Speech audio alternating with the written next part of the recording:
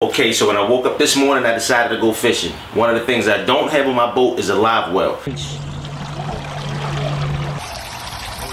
So I'm gonna take my 150 quart cooler and a couple of things around my shop, run to the store, grab a couple of parts. I did a little bit of researching on YouTube, watched 2 or 3 videos, and I'm gonna see what I can come up with.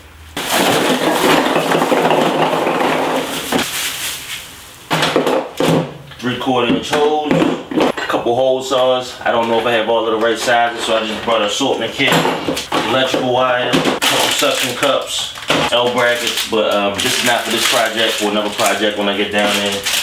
Of course, pump, 3 amp inline fuse, couple PVC fittings, 12-foot PVC, some plexiglass. So what I'm gonna do is cut my plexiglass so it fits snug inside of my cooler. Just get my width and my height real good.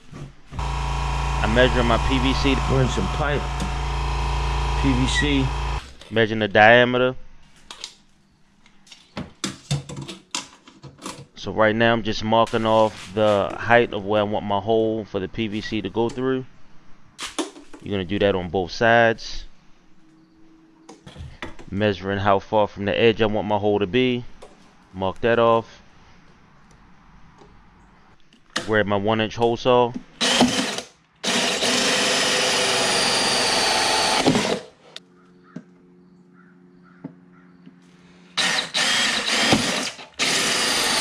Boom, hit that both sides.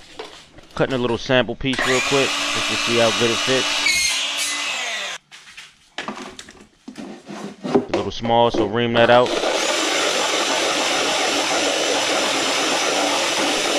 Tried it again. Nope, no go. Go ahead, try to ream it out a little bit more. I want that perfect snug fit.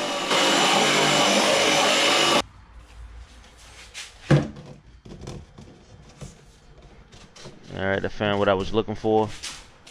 You can already see I capped off the end of that PVC pipe anyway. And you're going to do that for both sides. So right now what I'm about to measure is how much of the PVC I want on the other side of the plexiglass. So 3 inches. Do that on both. Then I just pretty much randomly, not randomly, I drill holes in a straight line. I think I did about, I don't know, maybe 20 of them. It's going to vary from the size of your cooler. I'm going to go a little bit bigger size for the water to transfer. And I just kind of randomly put holes in the plexiglass here. Just show whatever fish we have. Just anything decent doesn't mess with our pump. 1564. Just randomly hit these holes.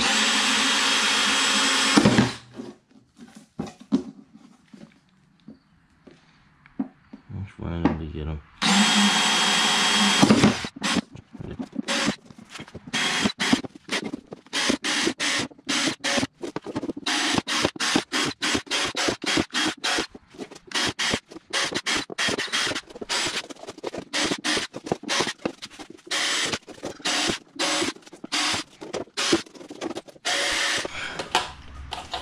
I use my chop saw, cut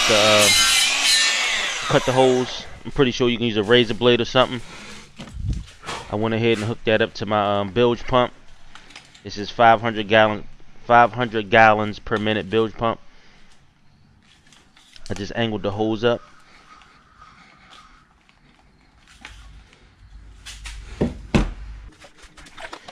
So now I'm pretty much just put your PVC pipes together. I'm coming off of 290s. Then I'm putting a T to go down, and I put a 3/4 inch nipple just to connect the hose to.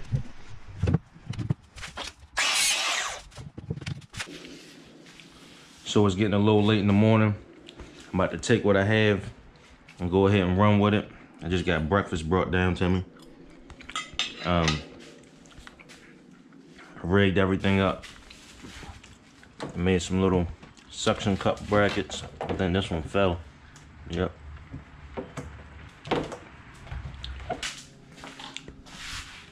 So around the back side,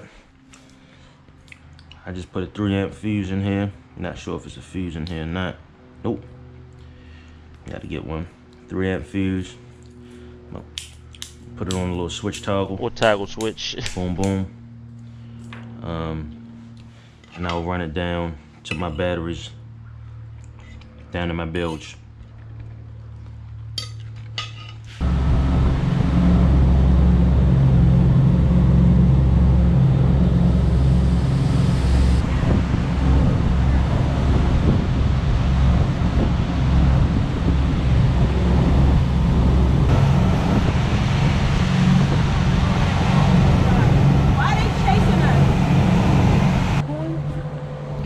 First and foremost, Ravens Nation.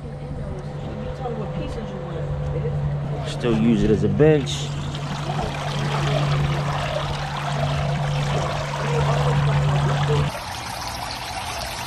Man, green ass up the back. He won't be